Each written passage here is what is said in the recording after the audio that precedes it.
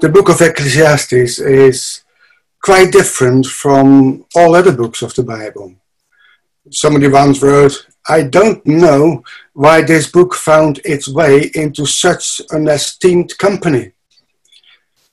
In most of the other books, God reveals himself as a merciful God who extends salvation to those that love and obey him.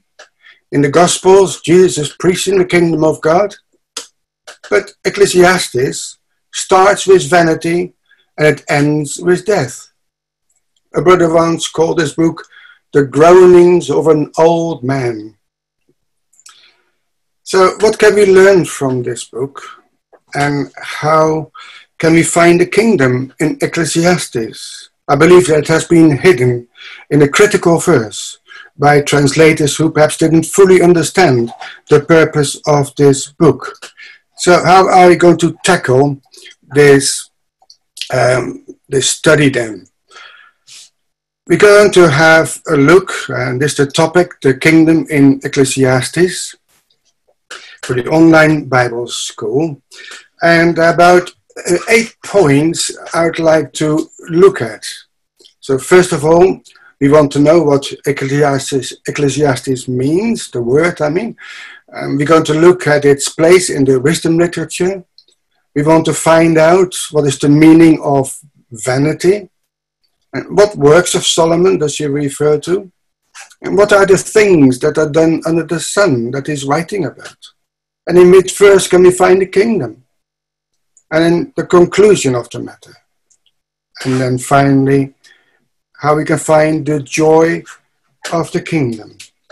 So that's the breakdown of that study. Now the books of the Bible are usually called after the first word.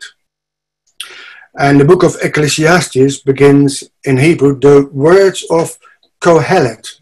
Kohelet is usually translated as teacher or preacher, but that is the way the book is called in Hebrew. And that word Kohelet comes from the word kahal, which means a congregation. So a Kohelet is somebody who is an assembler, who calls out people to form an assembly, a congregation, a meeting or an ecclesia. And that's the purpose of this book, to form an ecclesia.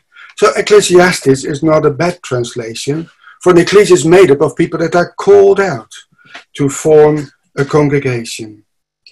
God said to Jacob in Genesis 35 verse 11, a nation and a company, that's the word kahal, of which Kohelet comes, of nations shall be of thee. And Jesus, through the words of David on the cross, he said, I will declare thy name unto my brethren. In the midst of the congregation of the kahal will I praise thee. So in the first instance, the assembler, the Kohelet, is the son of David and king in Jerusalem. And that must be Solomon, of course. But for us, it is also God, who is calling out the people to himself through Jesus Christ and promising them a place in his kingdom. And that's the purpose of this unusual book. For only those who realize the vanity of life will respond to that call. Now Solomon wrote several books that became part of the Bible, the Song of Songs and Proverbs and Ecclesiastes. And together with the books of Job and the book of Psalms, they make up what is often referred to as the wisdom literature. And may be interesting to contemplate at which stages of his life Solomon might have written the Song, Proverbs and Ecclesiastes. So the first book, the Song of Songs, is essentially a divine love song, not to be mistaken for an exotic Eastern song. It was probably written by a young Solomon who was looking for a bride who is fit to be his wife, the queen for a king. The language, therefore, although based on the natural, is symbolic. In this song, the bride is singing to her beloved, and the beloved responds to her with his songs. The second book of Solomon is the book of Proverbs. And I call that a manual for life. When Solomon became king, God appeared unto him in a dream. And Solomon asked God, "Give me now wisdom and knowledge that I may go out and come in before this people. For who can judge this thy people that is so great?" And this godly wisdom and knowledge is distilled in the many parallels or proverbs in this book. And then we come to the third book of Solomon, which is the book of Ecclesiastes. And here is Solomon as an older man looking back on his life. Perhaps Ecclesiastes is best known for those verses in chapter 3, which Brother Richard read. To everything there is a season and a time for every purpose under heaven, which often read at funerals. I believe, however, that we can learn much from this book. It puts life into a fuller perspective. It gives us a philosophy for life. Famous American writer Thomas Wolfe once said, "Ecclesiastes is the greatest single piece of writing I've ever known, and the wisdom expressed in it the most lasting and profound."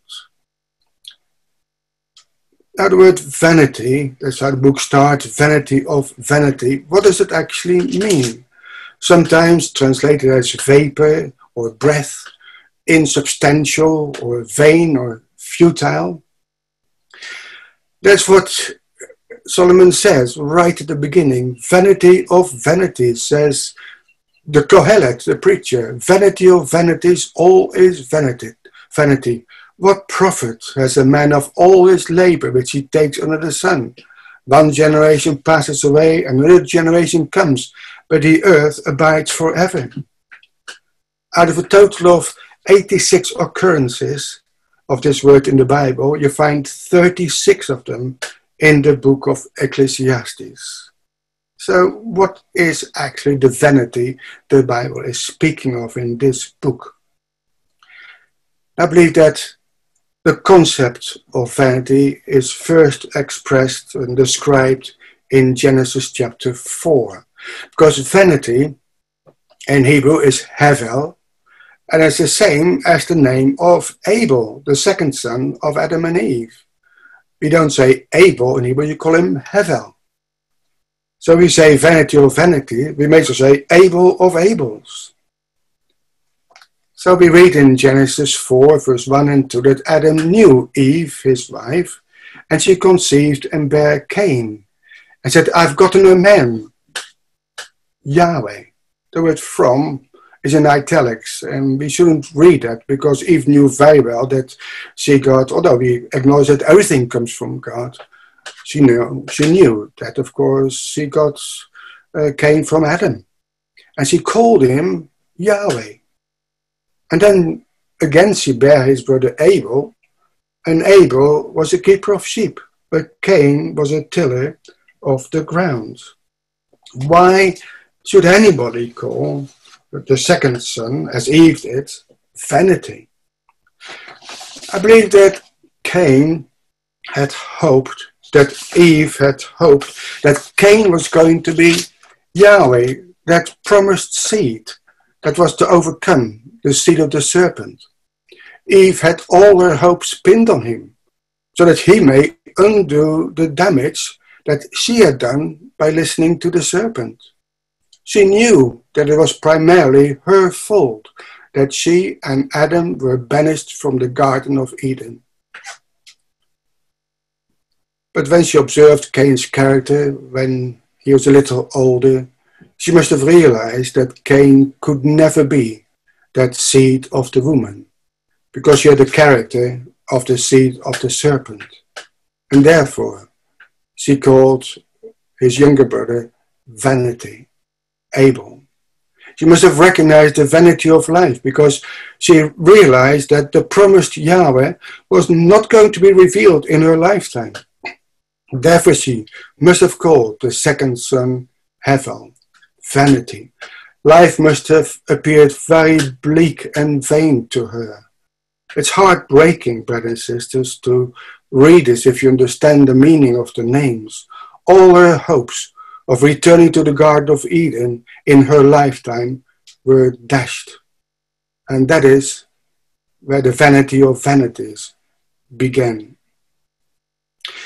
Now if we turn to chapter 1 of Ecclesiastes, then we read from verse 4 to 8.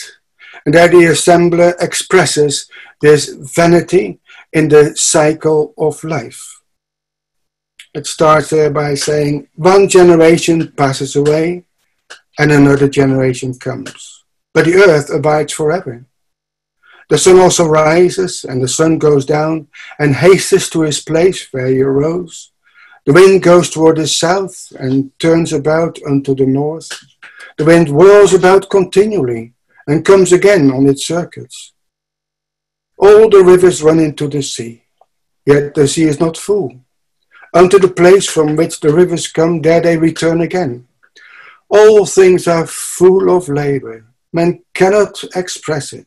The eye is not satisfied with seeing, nor the ear filled with hearing.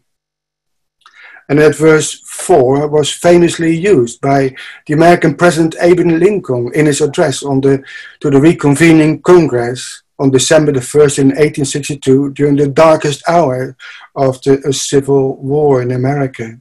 He said, one generation passes away, that's our verse 4, and another generation comes, but the earth abides forever.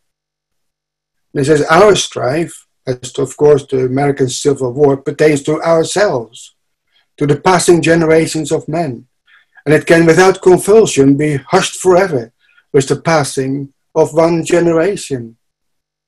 This generation hardly remembers the American Civil War. You may learn about it in school, but for him it was reality, but only for that one generation.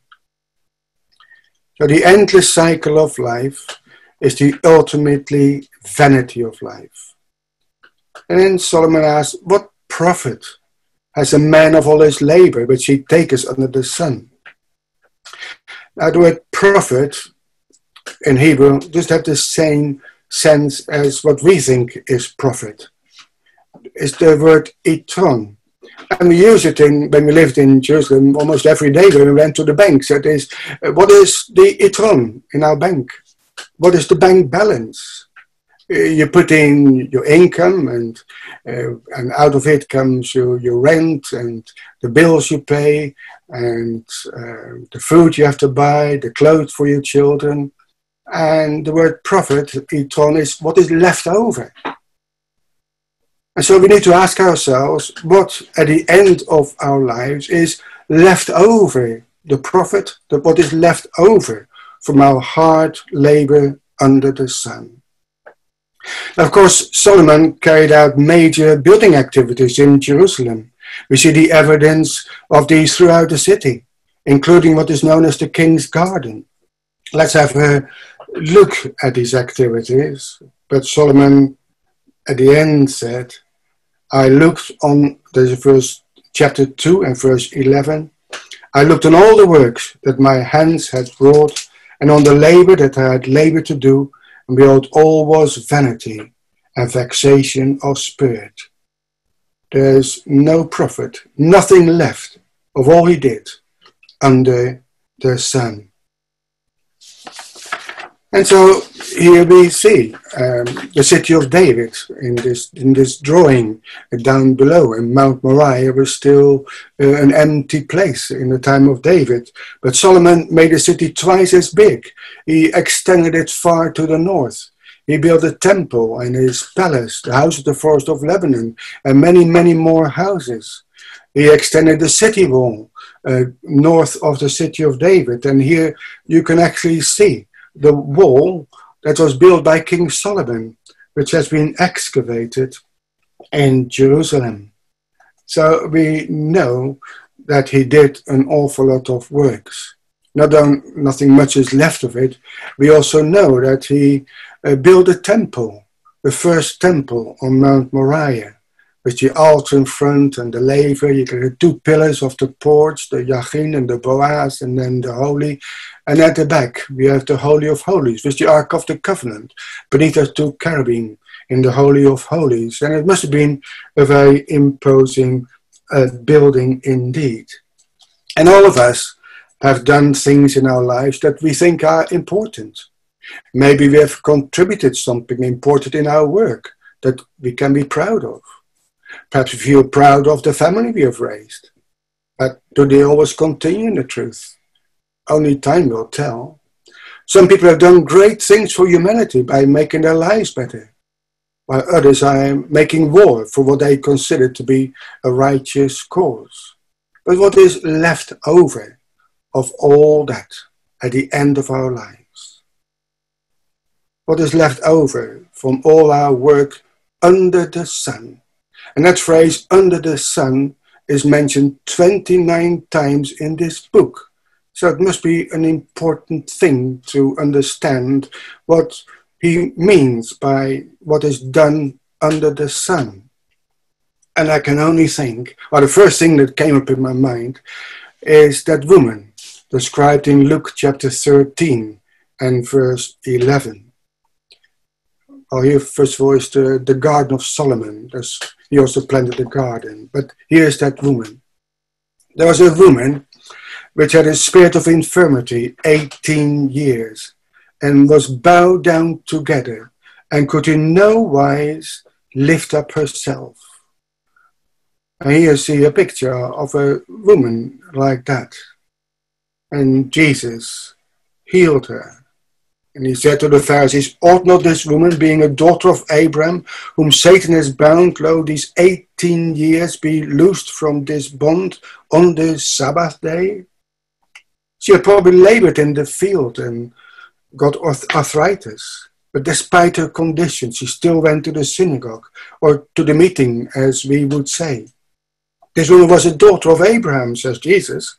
And therefore she must have believed in the promises that God made to Abraham. And after Jesus healed her, she was made straight and glorified God.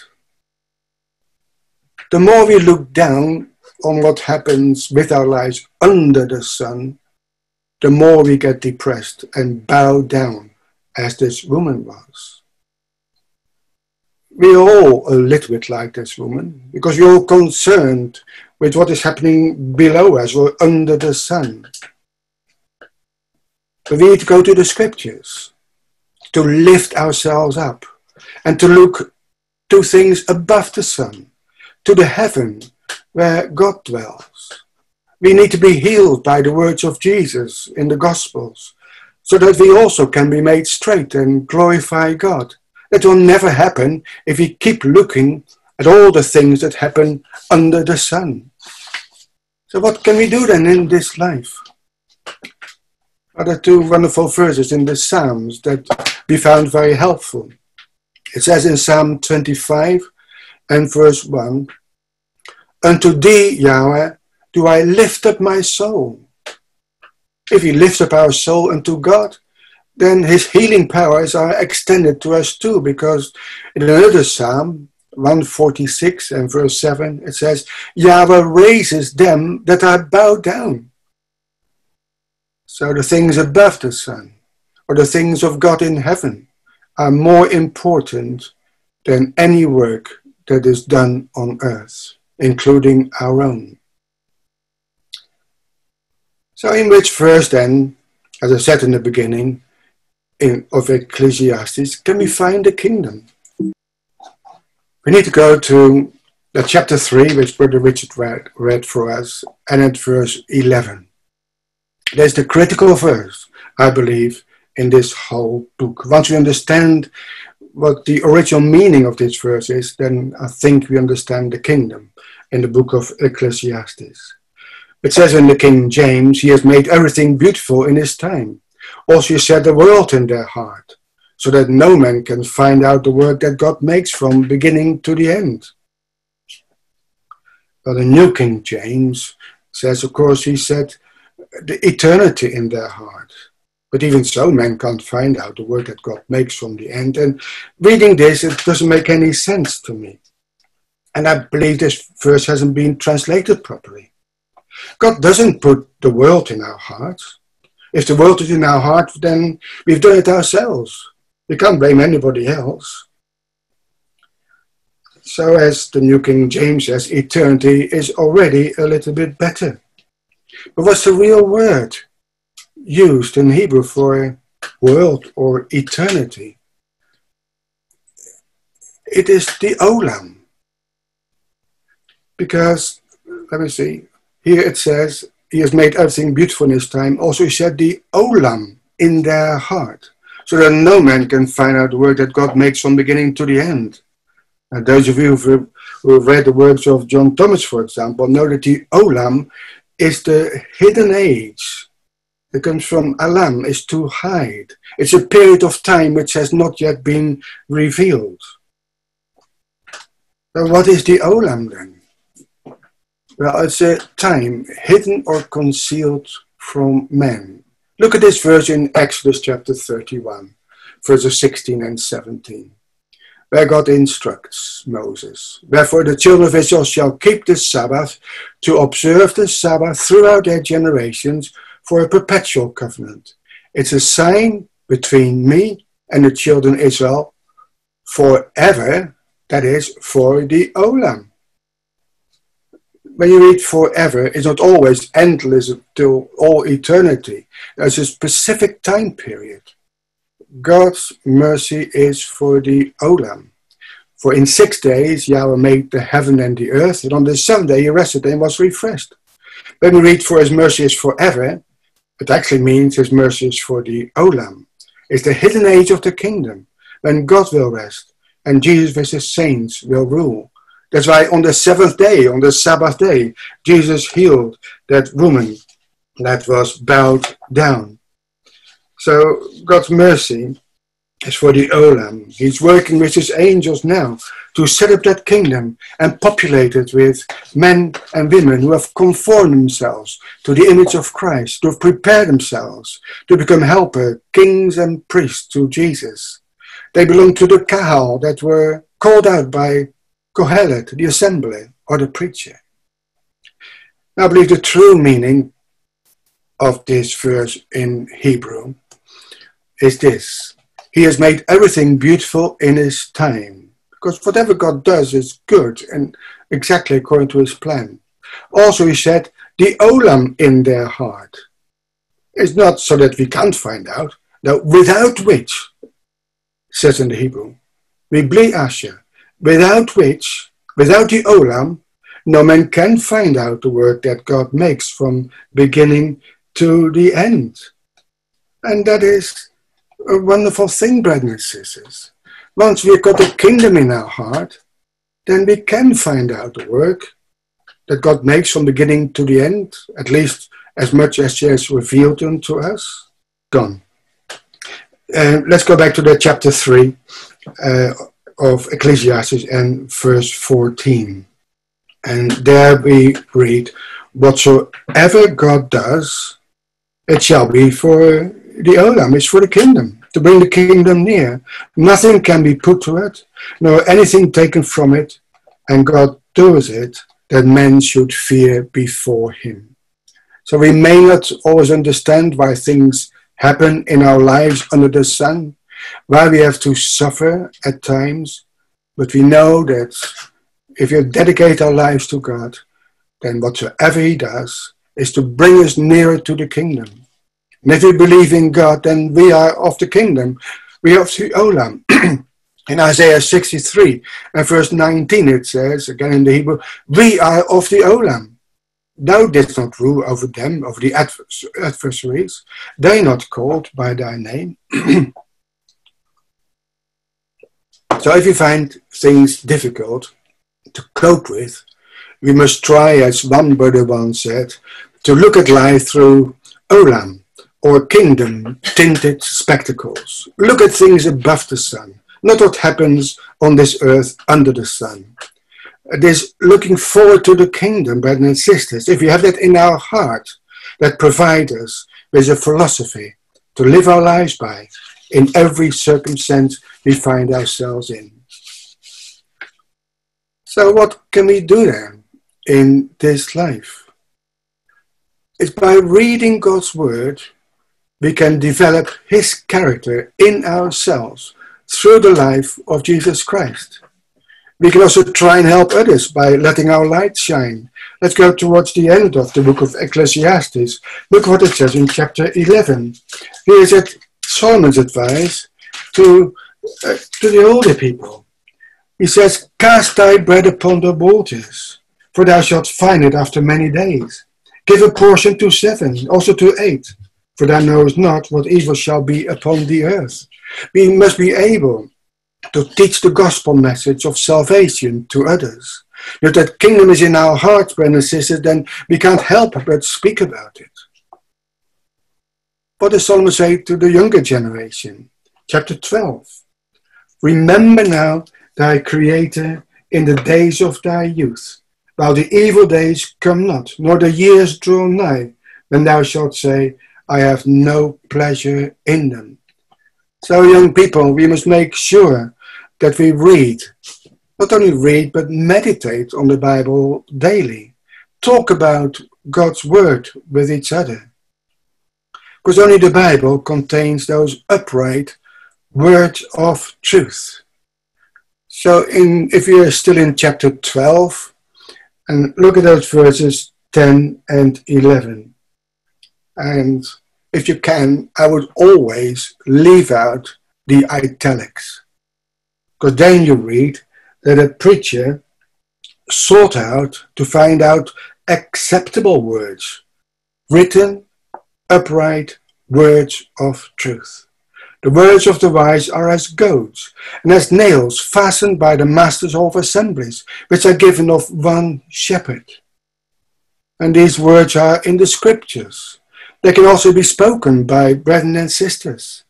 We can all become Kohelets, preachers, assemblers, if we look after the ecclesia and strengthen things that remain. Now the words of the wise are as goads and as nails. What does that mean? I think we should look at exactly what that one shepherd said to Saul when he asked Jesus on the road to Damascus. He said, "Who art thou, Lord?" And Jesus said, "I am Jesus, whom thou persecutest. It's hard for thee to kick against the pricks." But what are those pricks or those goats? So the picture is you meant plowing, 4 mules, I guess, and they got a crossbar behind them. But when they start their work, they often kick backwards. They can hurt the farmer or destroy the equipment. And then from the side of the animals, of that crossbar, they put in nails or sharp pieces of metal or flint, so that the animal kicks backwards, it hurts itself and won't do it again. And that is what Saul was doing all the time. He was kicking against the pricks. Oh, which words was he kicking against? If they were not the words of Stephen in Acts chapter 7. We won't go there now, but this chapter is not just a potted history of Israel. Stephen in this chapter focuses on the examples of 2 people, of Joseph and of Moses. Both were first rejected as rulers by their brethren, but God sent them back the second time to deliver the Israelites from the house of bondage. And Jesus also was rejected by his brethren, as Stephen explains, when he first came to earth. But we now are expecting him to come back for the second time to establish God's kingdom, the kingdom of the Olam on the earth. Saul knew deep in his heart that Stephen had spoken acceptable words, written, upright words of truth. And they were weighing on his conscience. He was kicking against them, although he knew that they were true words. So let us then, brethren and sisters, obey God's words and not kick against it. Let us lift up our eyes to things above the sun and not become depressed by things that happen under the sun.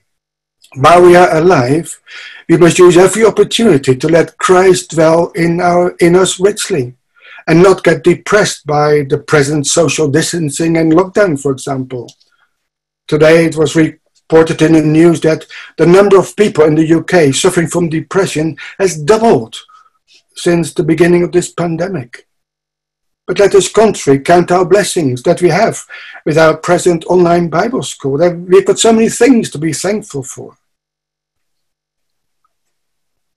As Christadelphians, we often wonder if Solomon will be in the kingdom. But whatever you have in mind, remember that we are not judges. But as Solomon reflected on his life, when he knew that his death was approaching, and that's described in that last chapter, he drew the right conclusion. What was the conclusion of the matter? There we have it in chapter 12, in verses 13 and 14. Let us see the conclusion of the whole matter. Fear God and keep his commandments, for this is the whole of man. Duty is not there, brothers and sisters, for that is all of man. All God wants us to be is to fear him and to keep his commandments, knowing that he will bring every work into judgment, including every secret thing, whether it is good or evil. That was good advice for Solomon himself and for us too. Perhaps it may indicate that Solomon repented at the end of his life. Because earlier in chapter 7 and verse 8, Solomon had said, better is the end of a thing than the beginning thereof. The patient in spirit is better than the proud in spirit. And an eminent example of this is Job, of course. Job was a patient man who suffered much, more than any of us have ever suffered. But God knew that he feared him, that he kept his commandments, and that he would never betray his Maker. And indeed, Job's end was better than his beginning. Because in the last chapter of the book of Job, we read that Yahweh restored Job's losses when he prayed for his friends. Indeed, Yahweh gave Job twice as much as he had before. And so Yahweh blessed the latter end of Job more than his beginning. So, as Solomon said, better is the end of a thing than the beginning thereof. And James says, behold, we count them happy which endure. You've heard of the patience of Job and have seen the end of the Lord, that the Lord is very pitiful and of tender mercy. So God can be merciful to us, to all of us who repent, including Solomon. But of course, God is the judge and not us. So let us hope, brothers and sisters, that even if we have to suffer because of what happens to us in our lives under the sun, that our end may be like that. And pray that together with Solomon, we may be able to stand before Christ in the judgment day and receive that double blessing that Job was promised, namely the joy of the kingdom. What was that double blessing that he got? Well, in Isaiah chapter 61 and verse 7, God says, and this applies to Job and to all of us, instead of your shame, you shall have double. That's what God gave to Job in the end of the Lord. He is very merciful. He gave him twice as much. He gave him double. What does it mean? Instead of confusion, and Job was very confused, and so are we at times, they shall rejoice in their portion, therefore in their land. And the land has been promised to us also in the kingdom. They shall possess the double. What does it mean, double? Everlasting joy shall be theirs. Or, as it says in Hebrew, the joy of the Olam.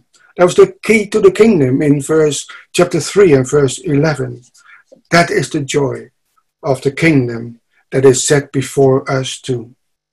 So I hope that we can all share this joy of the kingdom now, so that we may be with Christ at his return.